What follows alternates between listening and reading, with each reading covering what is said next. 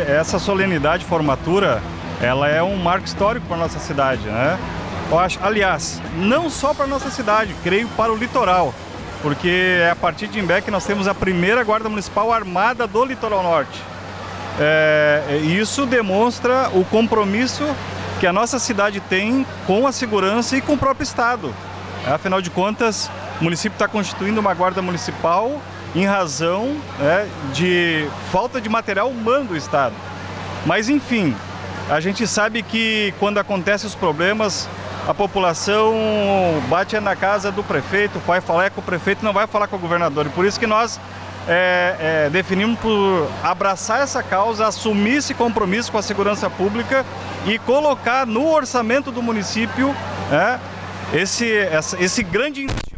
Eu não considero despesa, eu não posso falar como despesa, mas um investimento, porque é a partir daí também que eu entendo que nós teremos um grande diferencial aqui no Litoral Norte, no quesito investimento, na procura de imóveis. Eu não tenho dúvida nenhuma que aquele cidadão que está no interior do estado, está em qualquer lugar do Brasil, que hoje vai fazer uma opção por uma cidade litorânea, ele vai observar a cidade que tem mais cuidado, que tem mais zeladoria, mas acima de tudo a que é mais segura. Temos um grande programa de segurança pública que se chama o programa Imbé Mais Seguro, que tem vários vetores, né? Dentre eles é a Guarda Municipal, mas eu posso também citar o cercamento eletrônico, o vídeo monitoramento, o investimento que se faz e o alinhamento com o Estado através da Polícia Civil, da Brigada Militar, do Corpo de Bombeiros e a própria integração com as empresas de segurança pública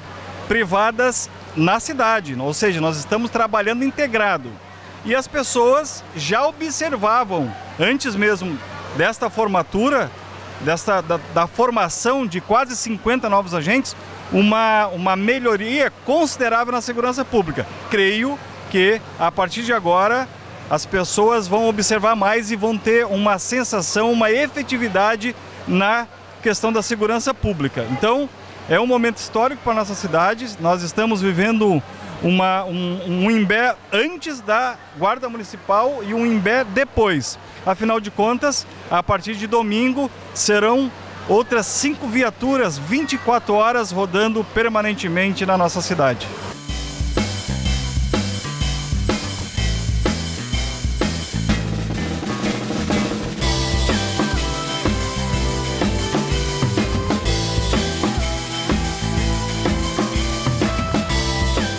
O dia de hoje é um dia de glória para nós aí, é a conclusão de mais uma etapa desse grande projeto que nós implementamos no início desse segundo mandato nosso, que é um projeto de segurança pública chamado Imbé Mais Seguro. São vários vetores, a Guarda Municipal é um dos vetores. A formatura de hoje, na sexta-feira de hoje, é um ato solene, a Guarda já entra em atividade já nesse domingo. A gente espera que a partir de domingo por todo sempre, com a possibilidade futura ainda de ampliação do potencial, do efetivo e da cobertura do nosso projeto de segurança. E inicia muito bem, né? A gente pode observar aqui, já está à exposição 5 viaturas novas. A gente tem já conveniado com o governo federal agora para o ano de 2020 a compra de outras 6 viaturas.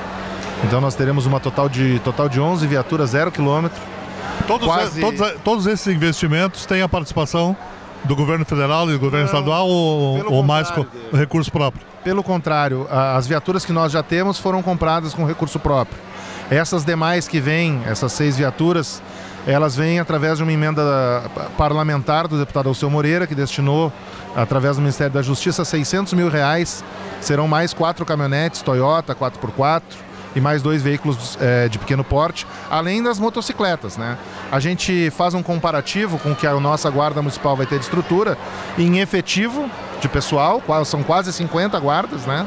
E também pela estrutura de material e de veículos, nós teremos um efetivo, talvez não um efetivo, mas a estrutura maior do que a própria Brigada Militar do município vizinho de Tramandaí, que é quem nos atende durante o ano todo, né? Nós com 11 viaturas teremos mais viaturas que a própria Brigada. E isso foi um projeto que nós desenvolvemos a pedido da população. A população deve saber também de que segurança pública não é responsabilidade do município. A responsabilidade de promover segurança para o cidadão é da União, é do Estado. E em virtude da deficiência do Estado, deficiência da União, o cidadão que se sente inseguro, que não consegue falar com o presidente da República, com o ministro, com o senador, né, que não consegue conversar com o governador, com o deputado, ele acaba procurando o vereador, acaba procurando o prefeito, o vice-prefeito, o secretário, para clamar por segurança. E nós, num grande debate, esse projeto foi construído em conjunto com a sociedade, em conjunto com os outros entes, inclusive, com a Polícia Civil, com a Brigada Militar, com as empresas que atuam na área de segurança, a gente fez a construção desse projeto, que tem vários vetores e várias fases. Essa fase é a entrega para a população desse sentimento que a ostensividade da guarda, da viatura vai promover, e num futuro próximo, né? Num futuro muito próximo, porque os nossos guardas são guardas qualificados, todos concursados, que passaram por 7 meses de treinamento.